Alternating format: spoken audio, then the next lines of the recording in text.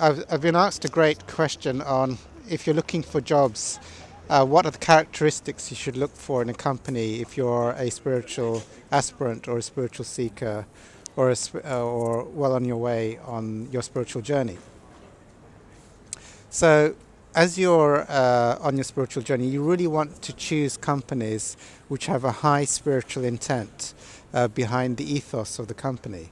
So one of the things to do, I would do, is do a bit of investigative reading around the company. Do they have good spiritual values? Do they look after their staff? Are they trying to do work which really benefits mankind? Is there heart? Is there love and compassion? You want to really look to the leadership of the company. Are they really trying to improve the world and spread and serve humanity?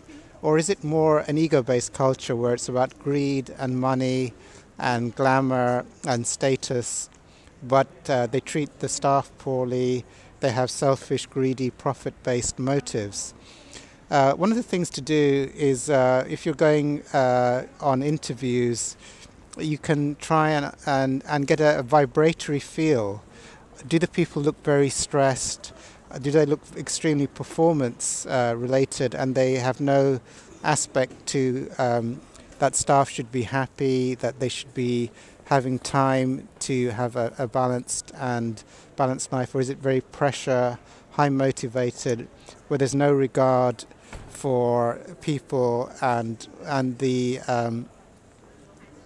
welfare of the people?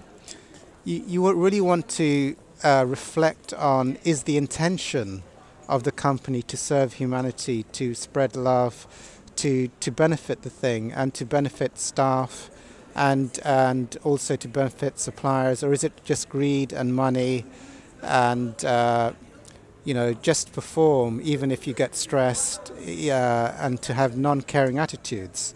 So I used to work in the stock market where it was very performance related and profit related. They didn't really care about the welfare of the staff. It was just pressure and performance and money. So there wasn't really a spiritual motive in the stock market, and hence I got kidney failure and burnt out and nearly died. When I tried to go back into the stock market, I thought, well, I need to do something spiritual. So I went into ethical fund management.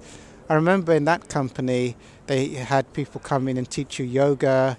They would go out to Shakespeare in the evening, but it was still quite a pressurized environment. So you want to see if there's heart in your company.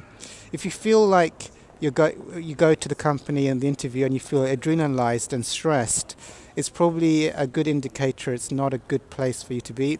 If you meet the staff and the people who are interviewing you, you feel relaxed, you feel like this person has heart, he's caring, comes from a caring culture, then that's probably a good sign that you should join the company. So read the signals. Do you feel spiritually relaxed? Do you feel spiritually ignited that you're doing good by working in this company? Do you feel that the atmosphere is good? If things are not resonating as good for you, then I would try and avoid this company.